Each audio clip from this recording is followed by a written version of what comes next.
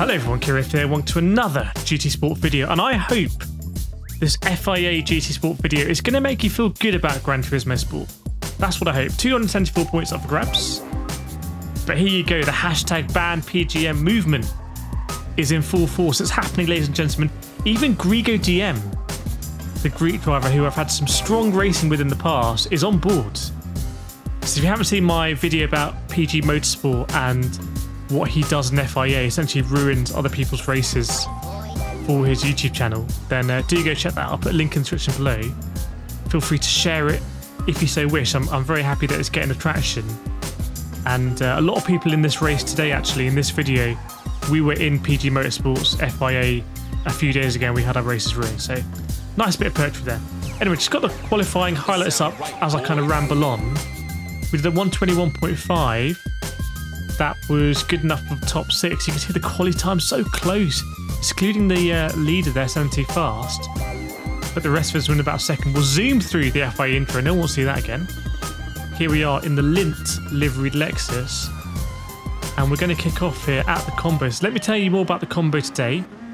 FIA 17 laps, Red Bull Ring, Group 2 cars, times 10 tyre wear. Extremely high tyre wear. If the pit loss wasn't so high, it would definitely be a one-stop. Some people may still try and do the one-stop, but I imagine most people are just going to suffer on the no-stop. So good in the lobby earlier that a lot of people were friendly, you know, sharing comments. That always has a feel-good feeling about it, and you feel like people are going to be fair. You can see here, I think I kept traction control on for the first couple of corners. That's my tip in these races where you're in cars where the fuel is heavy at the beginning, the tyres are cold, and you're on a hard compound.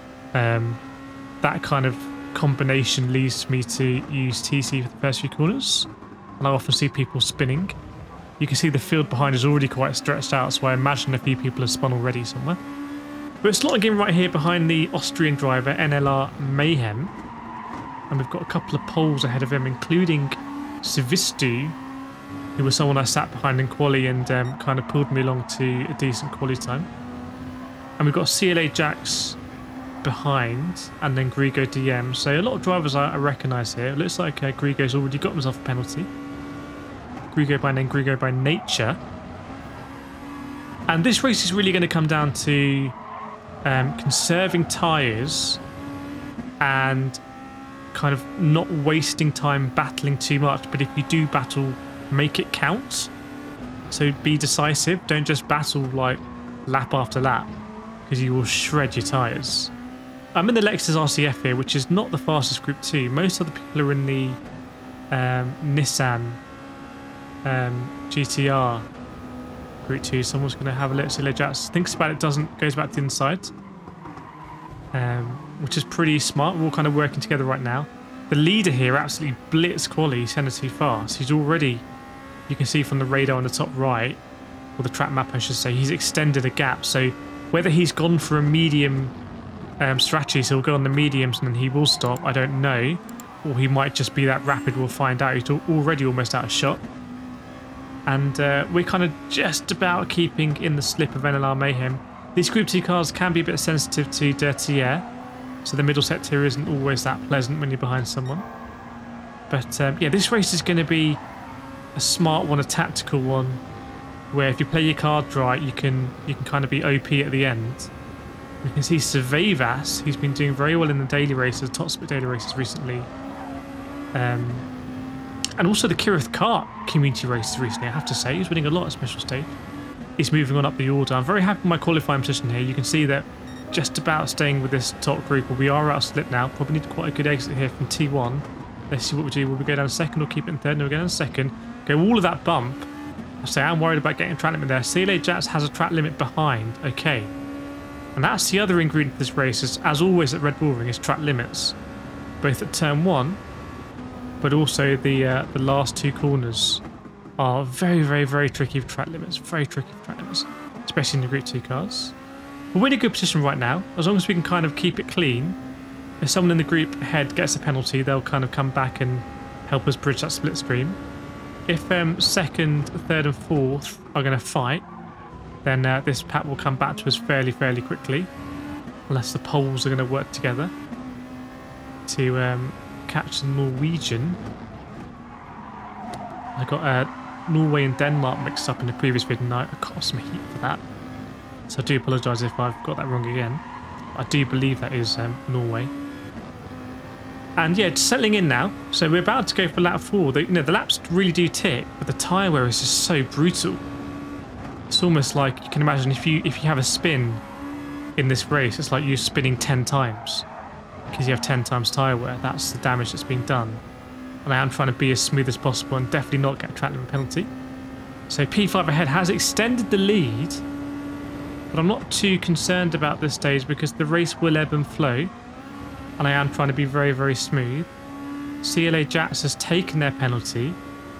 And it's now going... there we go. There's a penalty ahead. So this could be exactly what we talked about in terms of someone dropping back and just helping us bridge that slipstream. So it's going to be one of the Polish drivers. Let's see what happens. Do struggle in this corner in the RCF. Just struggle to kind of lay down the power. So let's see what happens. Is the Austrian going to be able to get through? Not sure. Doesn't look like it. Okay, fine.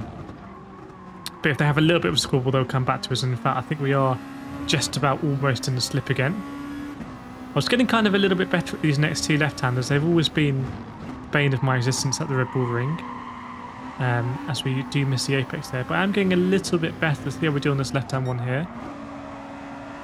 Go down to second and go, oh!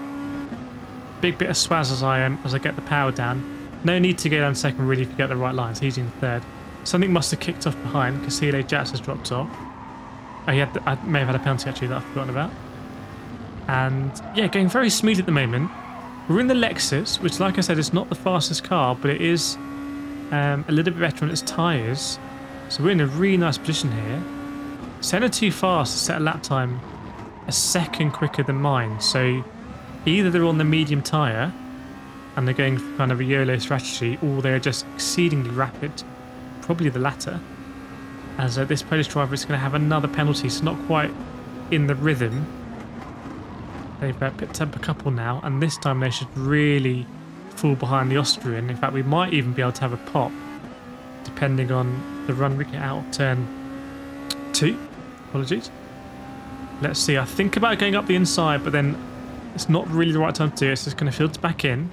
If I was to dive up the inside there, we'd just both lose a lot of time, possibly lose contact with the pack ahead, and fall into the clutches of the pack behind, where you definitely don't want to be in these sort of races.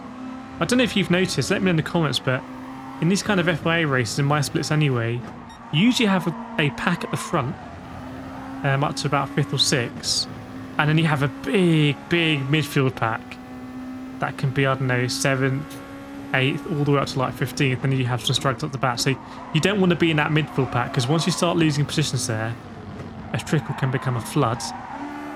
So let's just try and keep it up here. That was pretty marginal there. I'm playing fast and loose with the track limits in that last corner, which is a pretty stupid game to play. Let's see if it bites us during the course of this race.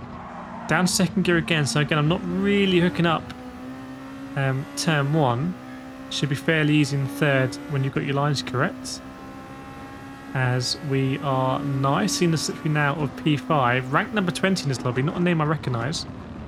As we both go purple and have a red sector. So explain that, aliens. I'm now thoroughly confused. But the race is bubbling nicely. On lap 6 out of 17. And we're doing pretty well at the moment. Potentially still in the hunt for, I'd say, even a PT. Because the tyre weight is going to kick in and it's going to kick in hard. You can see below there is now already meaningful tyre wear on these hard tyres. And we're only on lap 6. So we've got laps to go. It's only going to get worse. Let's be wearing fairly evenly between front and back. Although it's very concentrated on the left side, as you might expect even.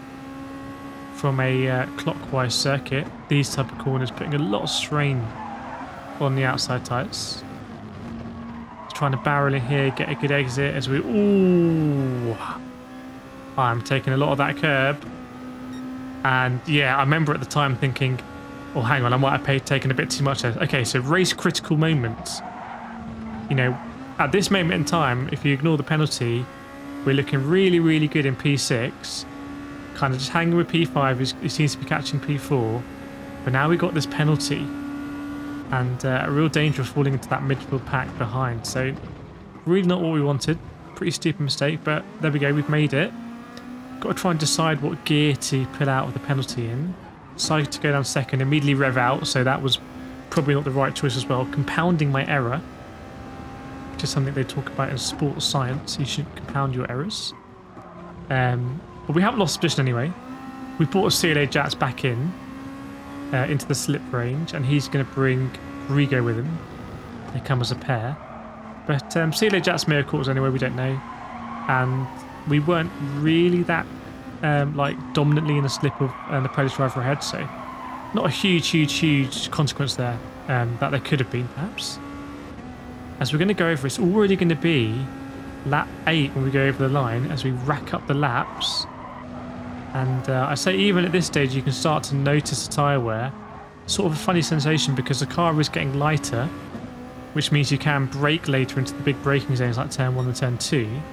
But when you go through the corners, where the medium speed corners, that's where you kind of notice the lack of tyre grip. As we continue to keep it in second there, so that's not going to be the optimal exit. And you can see CLA Jats behind is now enemy at the gates within the 7/10, and will be closing rapidly at pace. Will also make it difficult for them going into this braking zone because they'll be hitting it faster, so it's easier to overshoot it. And all I can really hope for now is to just make progress into the Polish driver ahead, because there is a train of cars stacking up behind and they all want my lunch. And they all would quite dearly like this P6 that we have at the moment, that I think would be plus 200 points. And I'm never disappointed getting plus 200 points. That is a big haul of points for me. Pretty decent line that time around left-hander, I thought. Let's see about the second one here. Keeping in third, ooh, fairly laborious actually. And CLA Jats will have a good run. I think I was okay on this corner, the penultimate corner, when I was getting over the grass, which you kind of get close there. You can really shortcut a lot of it. And then the last corner, all we want to do is avoid a penalty, which we've done. Nice. Top marks.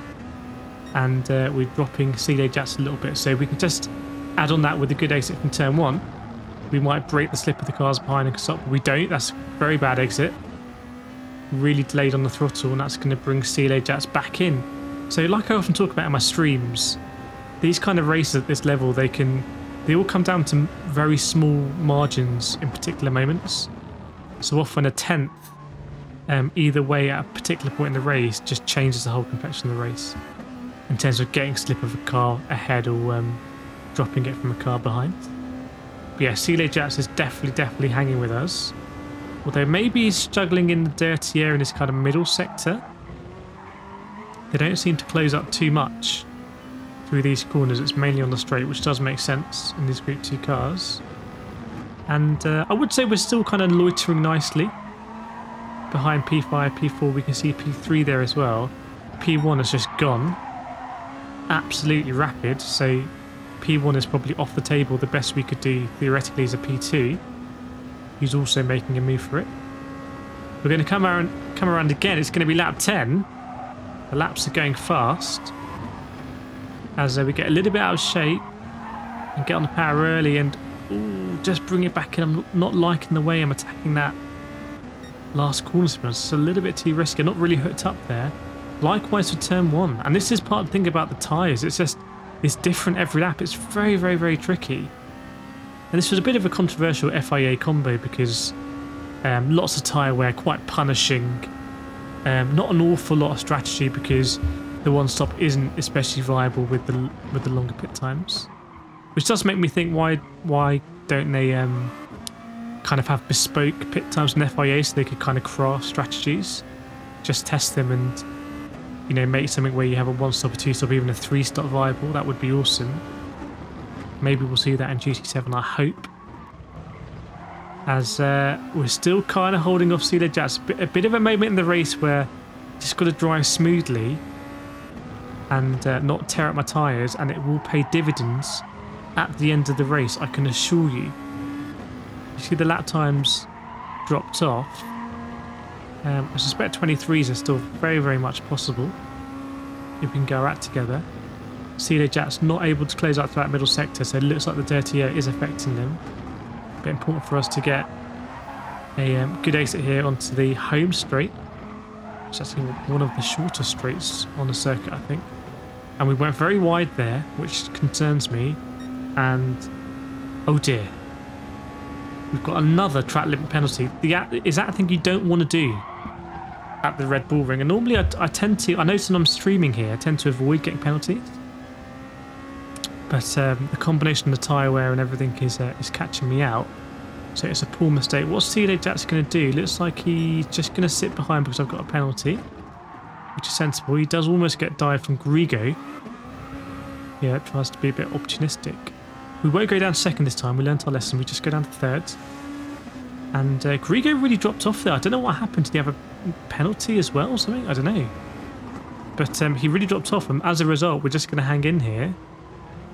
And nowhere for Grigo to go really round the outside. Didn't quite have the pace. And we're still in the slip of CLA Jack's. So, well, kind of, again, not as bad as it could have been. We haven't really dropped off into the meat of the pack. We just lost a position and we're still hanging with that person that we lost the position to. In fact, if you look at the radar, there's a big midfield group that are now quite a few seconds off this battle for 6, let's call it. So I think this is battle maybe 6 till 10, and it looks like 11 till 17 or something are quite a way off. So maybe they've just battered themselves to smithereens. We did work quite sensibly at the beginning. Minimal tyre wear incurred. Can we sort out turn 1? We haven't got a penalty so far on the penultimate corner and the last corner, and now this corner. So we've kind of righted the ship a little bit, which is important to do mentally. And we're now going to start to head into the end game of this race, where things get very, very tense and very, very difficult. So keep taking a look at the tyre wear indicators on the bottom left. That is now significant, very difficult. And the curbs at the Red Bull Ring just feel very, very slippy. Very, very slippy curbs. A great example is the exit curb here at turn 3. Because ideally you want to be on this exit curb, accelerating. This one, but I tend to avoid it at this stage of the race because it just feels so slippery, and as soon as you put the power down there, the back end wants to come around. Not too much to worry about here. You can get some swaz, but it's easy manageable. Same for this corner. If you kind of want to straight line it, you can get some swaz. Just talk you through these the rest of these corners as well. Penultimate corner is fairly straightforward. You just don't want to run too wide, but you can avoid that by trying to cut a lot of the grass on the inside. And this corner is going very, very tricky. Track limits, trying to get your aim right. And then when you get on the power on that exit curve, again, it does want to spit the car around. So really something to be aware of, and don't just dump the throttle when you get on that curve. Likewise here, by the way, if you exit this curve and you're riding this sausage, so you mentally you feel like, yeah, I'm okay for track limits because I haven't got my right hand side wheels over, so I'm not going to get pinged for track limit. And I feel that can sometimes lull you into false sense of security, so you do dump the throttle. But if you dump the throttle when you're riding that sausage, ooh, the car does not like it. Very, very easy to spin. Speak of the devil, Savistu I think has spun here. Are we going to be gifted a position or not? He looks like he's in the Lexus as well. All gold. No, we're not. But it's now definitely a well, I think it's a 5-way battle. It's going to be quite an intense 5-way battle for 5th. Yeah, there we go. 5 cars in this one, and it is a battle worth fighting for as we look to potentially go around the outside here. Quite a bold move, but not going to be able to get it done. So we're just going to try and slot inside and not lose another position. Here comes Survey. That's a little bit rude, but I can't really complain. I would have definitely done the same there, being a bit optimistic. And potentially losing the position as well to Grigo now. In fact, we'll probably have to let him go. But that is going to be it. No more. I say no to the Russian. That's enough people overtaking me for 1 lap. I have a rule on that. As Grigo gets a huge amount of swaz. And actually is kind of fed to the Russian as bait, which is good news for us. So position shopping and changing now. And it's no coincidence as the tyres wear off, stranger things happen. Are we going to keep the Surveyvas down the straight in the slip? Yes, we are, just about. And those two behind are going to fight. Always be a bit concerned when people behind you are fighting at this range, at this track, at this corner, just be aware of the dive bomb. That could be a bit unintentional. If one of them tries to overtake the other, they can meet with the apex. I've done it myself, actually, trying to overtake someone there. And 5th place, CLA Jet slightly getting away. See, my last lap was very, very slow. It was actually slower than the lap that I took the penalty on. Shows you how much time I lost battling and stuff like that. It's going to be lap 15 when we go over the line. There's only going to be 3 laps to go. I don't know if this one is going quickly for you as well, but it's kind of... the pace is just really, really intense. The tyres now are absolutely horrific to drive on. Just have a look at the small movements of all the cars, like the Italian ahead. Just the side to side as people get on the power. And also applying the brakes and getting off the brakes as well. The tyres don't really have a lot to give in terms of the left-hand side. So you can see a lot of people making corrections, and all those corrections are going to be costing time. Whilst we still don't want to get a track limit penalty, you'll give that curb on left-hand side a wide berth, which is pretty sensible. Hopefully we can drop Grigo now, because we are firmly within the slippers of Avas. Looks like CLA Jats has some sort of issue because the Polish driver is right on his gearbox. In fact, they may fight going into turn 2, which would be superb news for myself and Savavas. Let's see. Polish driver kind of pops out, thinks against it. Is he going to go last minute? No, he doesn't. But maybe CLA Jats has burnt some tyres. They were making moves earlier on in the race, and those moves might be coming home to roost. But yeah, P8 at the moment, which would be okay points, but I think we can do better. I think we can do better in these last 2.5 laps. And there they go, they're fighting side by side. That's going to be the key to Savavas, who gets a lot of spaz on the exit. Unfortunately, we're not right in the mix, but not necessarily a bad thing because we can kind of pick our lines. We've got enough space to do that. Savavas and CLA Jats going side by side, leaving to the space, very nice. And here we go. Unfortunately, I get a little bit of understeer there, which means I delay getting the power. I've actually brought Grigo back into it. He's probably going to bring the Russian as well. So the last 2 laps are going to be looking quite intense. A big battle for 5th, potentially even a 6-car battle. The Polish driver has now got his way through and is trying to eke out a gap. I imagine the lap times now are getting significantly slower. Let's see. 24.8. Someone fairly recently has done 22.0, but they may have put on the medium tyres. Lols, people getting stressed on the exit at turn 1. I've got a good run here on CLA Jacks. Let's see what happens. And there's penalties. Ooh, very, very tasty. And I'm coming for a long way back, but I'm just going to slide it up the inside. It's a move I like to do. It's a move I feel confident doing. I'll leave the space in the exit. And it's fine leaving space in the exit there. Leave room to race because you're going to have the inside here. Ooh, I thought there's another car ghost. So that's just someone loitering. But we did get past Savavas. We got past Savavas.